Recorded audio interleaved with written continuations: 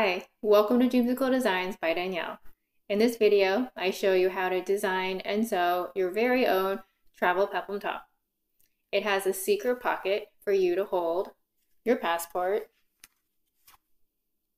your driver's license, credit cards, debit cards, and other important cards, and a wad of cash.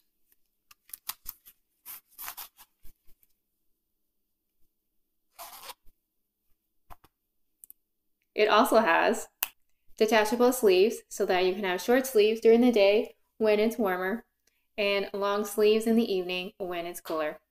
Let's get started. Start with your basic bodice block stretch edition. If you don't have one, watch my tutorial video linked in the description. I'm using a boat neckline, which will allow the front and back bodice block stretch edition to be symmetrical. This will allow you the versatility of wearing the hidden pocket on your front or your back. To draw the boat neckline, mark 2 inches inwards from your shoulder point along the shoulder line. If you'd like a wider boat neckline, you can make the shoulder line even shorter. It's up to you as the designer. Next, connect the shoulder mark to your center front using a curved ruler. Make sure the line levels out at the center front so that it can smoothly connect to its other half. The top will end at the waistline, so draw a horizontal line through the waistline. Remember to redraw your seam allowances. I'll be using a facing to finish the neckline. The facing is a replica of the upper portion of your pattern block that is bounded at 1.5 inches away from the neckline on the shoulder line and 2.5 inches below the center front. These are the final upper top patterns. Cut 2 of the front top pattern on the fold from your knit fabric. Cut 2 of the facing on the fold from your knit fabric, and cut 2 of the facing from your knit interfacing. The top peplum is a full circle skirt that attaches at the waistline. First, we need to draw the inner circle, which sits at your waist. Take your waist circumference measurement from your top and divide that by 6.28, then subtract 0.5 inches.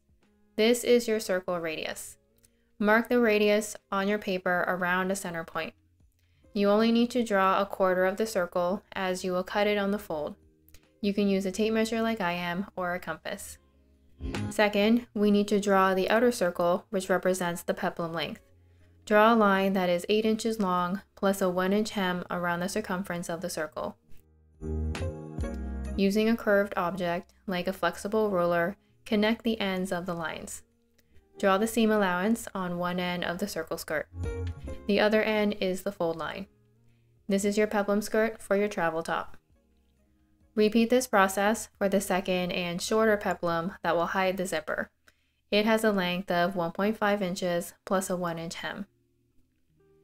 These are the final top peplum pieces. Cut 2 of each from your knit fabric on the fold. The hidden pocket is a rectangle that is 5 inches wide plus a 0.5-inch seam allowance on both sides, by 7.5 inches tall on the fold plus a 0.5-inch seam allowance at the top. The pocket is big enough to fit a passport, cash, credit cards, and other important cards. If you'd like it to fit something larger, you can simply increase the dimensions, but make sure that the length doesn't extend below the length of your peplum so it remains hidden. This is the final pocket pattern. Cut 1 from your woven fabric on the fold. Start with your basic sleeve block stretch edition. If you don't have one, watch my tutorial video linked in the description. The sleeve consists of 4 pattern pieces: the upper sleeve, the bottom sleeve, the sleeve band that will join the upper sleeve with the bottom sleeve via buttons, and the peplum that will hide the buttons. For the upper sleeve, determine the length that you would like the short sleeve to be, then mark that distance measurement from the sleeve cap. Draw a horizontal line through that mark to indicate the bottom of the sleeve. Add the seam allowance to the bottom. This is the final sleeve pattern. Cut 2 of each from your knit fabric. For the bottom sleeve, this starts where the upper sleeve ends and stops at your wrist. Divide the top portion of the bottom sleeve into 4. About 0.5 inch below the top portion of the bottom sleeve, mark the location of the 3 buttonholes. The 4th buttonhole will be located at the seam allowance. To hide the interfacing and provide additional structure for the buttonholes, extend the top part of the sleeve by 1.5 inches. Then draw a mirrored line on both sides so that when the top part is folded down behind the buttonholes, it aligns with the rest of the sleeve. This is the final sleeve pattern. These are the buttonhole marks, and this is the fold. Cut 2 of each from your knit fabric. For the interfacing, cut 2 pieces of the top 3-inch of the sleeve. For the sleeve band that will join the upper sleeve with the bottom sleeve via buttons, this is a duplicate of the top 1-inch portion of the upper half of the bottom sleeve, plus a 0.5-inch seam allowance. Divide this into 4. About 0.5 inch below the top of the sleeve, mark the location of the 3 buttons. The 4th button will be located at the seam allowance. To hide the interfacing and provide additional structure for the buttons, extend this portion of the sleeve by 1.5 inch, then draw a mirrored line on both sides so that when it is folded in half, it matches itself. This is the final sleeve pattern. This is what it looks like when it's folded. Cut 2 of each from your knit fabric and cut 2 from your knit interfacing. For the peplum that will hide the buttons, same as with the top peplum, it is a full circle skirt. First, we need to draw the inner circle.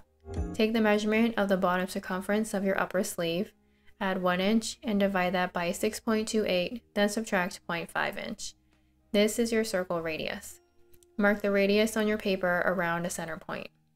You can use a tape measure like I am or a compass. Since this is a small circle, you can draw the entirety of it and cut it in one whole piece. Second, we need to draw the outer circle, which represents the peplum length. Draw a line that is 1.5 inches plus a 1-inch hem around the circumference of the circle. Using a curved object, like a flexible ruler, connect the ends of the lines. This is the final sleeve peplum. Cut 2 of each from your knit fabric and make a cut down the length of the peplum. Here are all the final travel sleeve pieces. This is the upper sleeve. This is the bottom sleeve. This is the sleeve band. This is the peplum that will attach to the bottom of the upper sleeve, hiding the sleeve band that will join the upper sleeve to the bottom sleeve via buttons. And that's it. We're done our designing. I highly recommend making a prototype to confirm the fit of your design. This is my knit fabric that is a 2-way stretch. It's important that your fabric is only 2-way stretch along the cross grain. 4-way stretch won't work because we need stability along the grain to support the pocket. This is my woven fabric for the pocket. I'm using leftover cherry cotton fabric. You will need 8 small buttons. Mine are 3/8 of an inch. You will need 1 invisible zipper that is 7 to 9 inches in length. This is my knit fusible interfacing that is made from tricot. It has 2-way stretch along the cross grain. You're welcome to use sew-in interfacing. Either will work as long as it matches the properties of your fabric.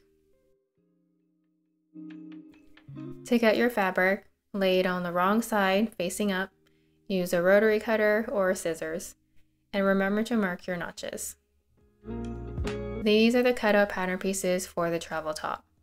The main knit fabric, cotton woven pocket fabric, and the knit tricot interfacing.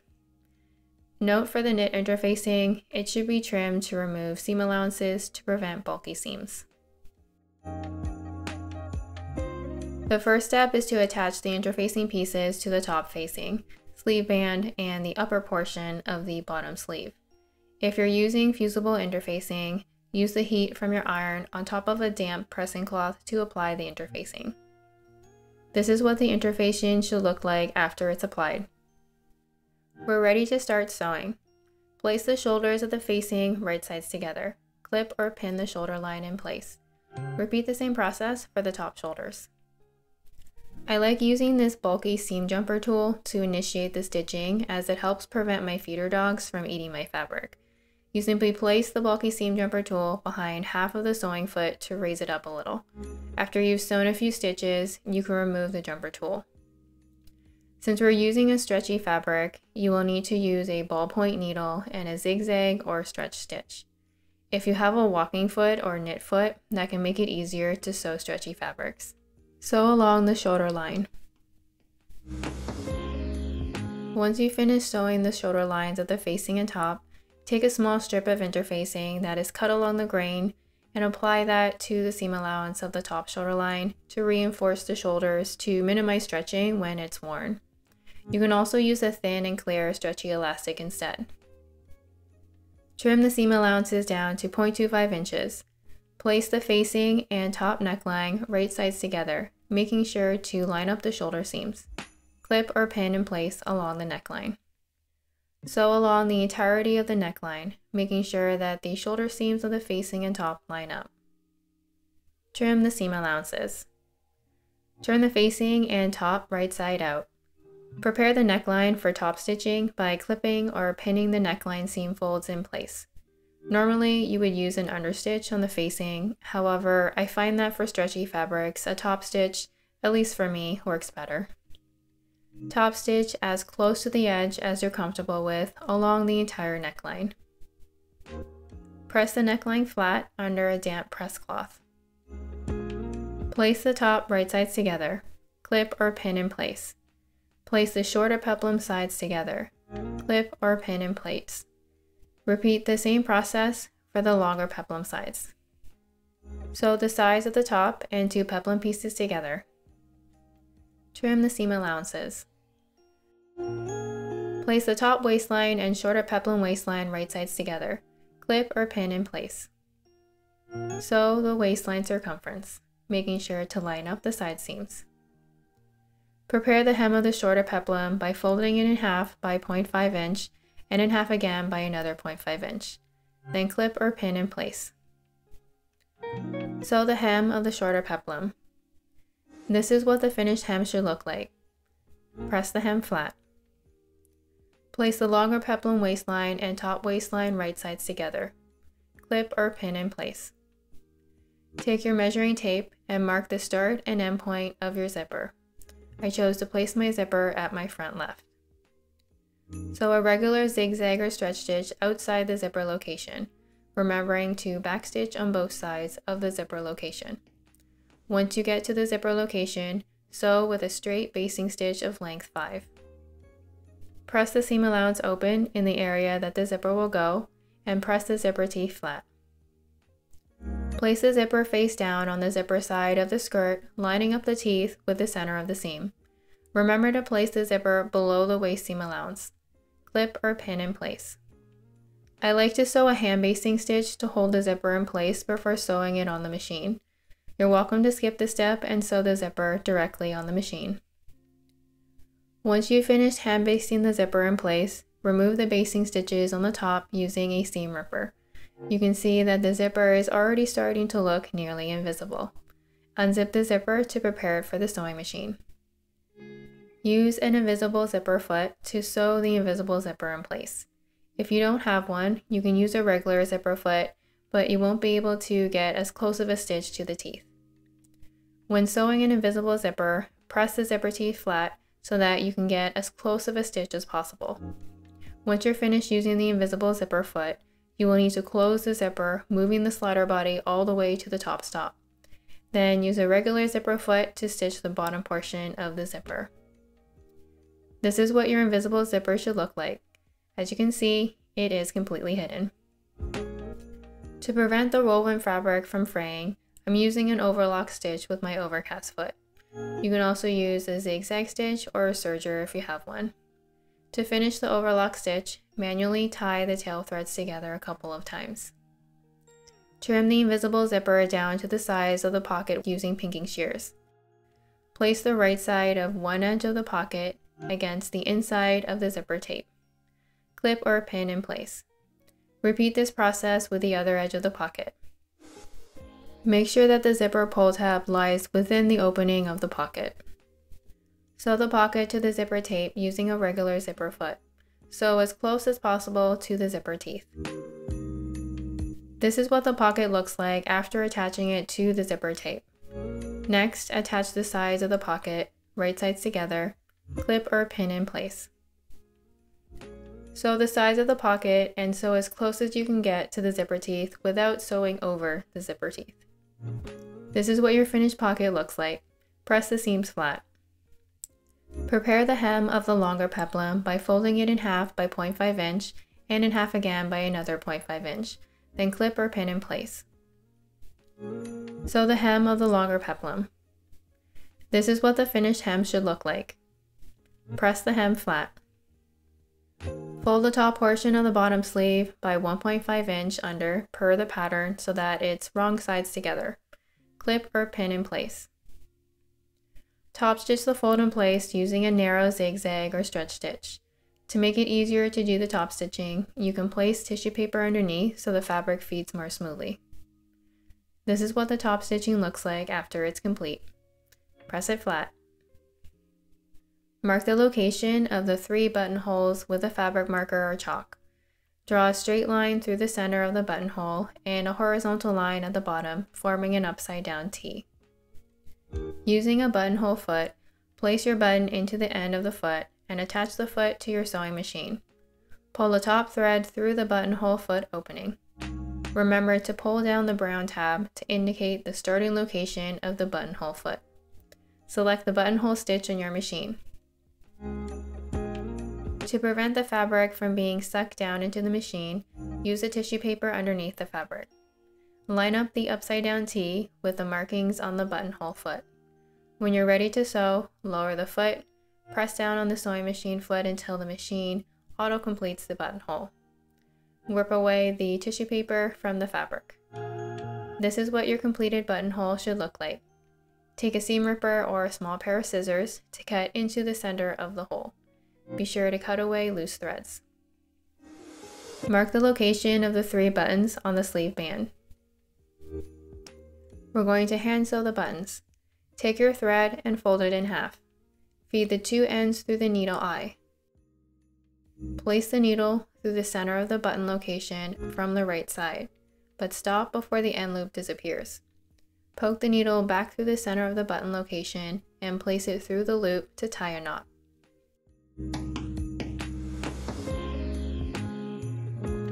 Fold the fabric horizontally along that buttonhole mark.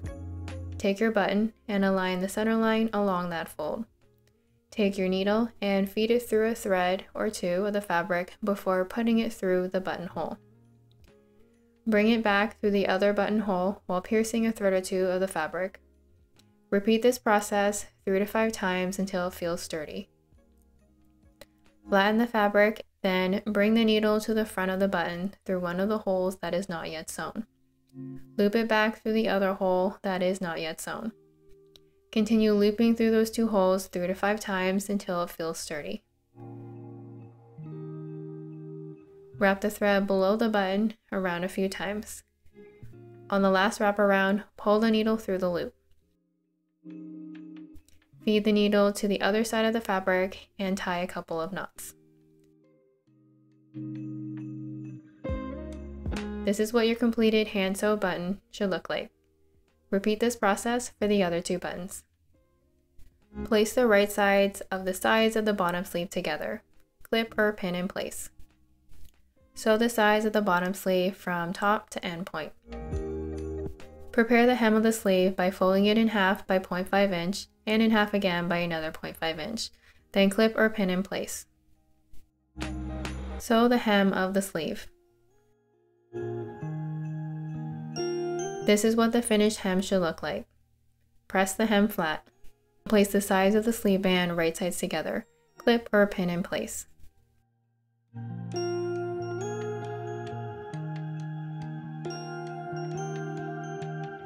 Place the sides of the upper sleeve right sides together. Clip or pin in place. Place the sides of the upper sleeve peplum right sides together. Clip or pin in place.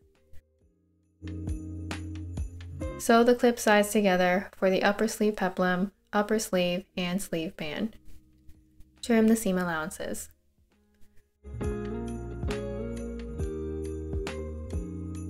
Place the peplum and upper sleeve right sides together, making sure to align the side seams. Clip or pin in place. Sew the peplum and upper sleeve together.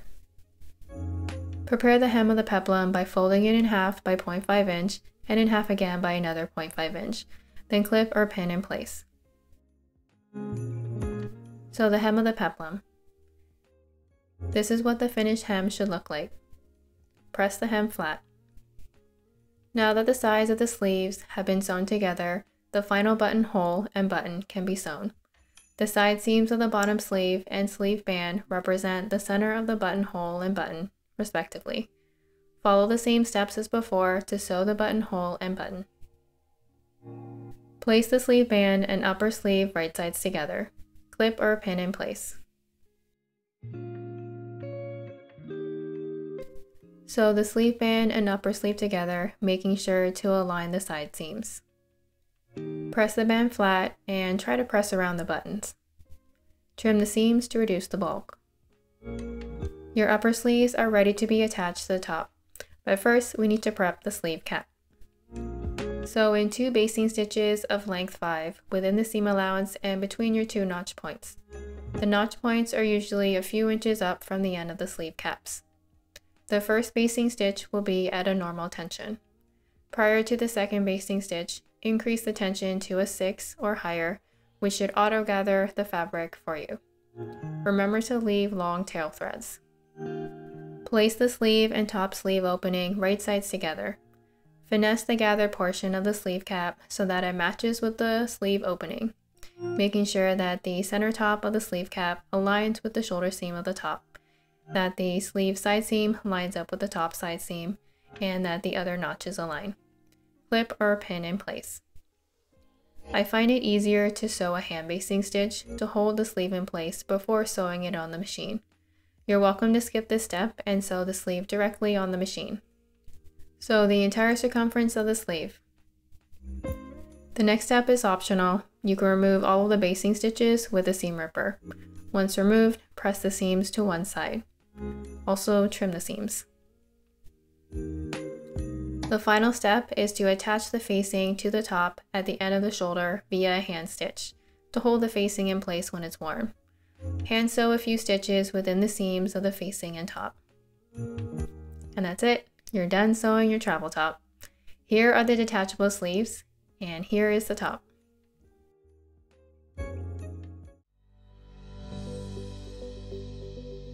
The top is cute, practical, and versatile. You can style it however you like. Here's what it looks like with light blue jeans, gray jeans, jeggings, leggings, sweatpants, and even business pants with a blazer. I hope you enjoyed this video. If you make your own travel peplum top yourself, please tag me. I'd love to see how it turned out. Happy sewing!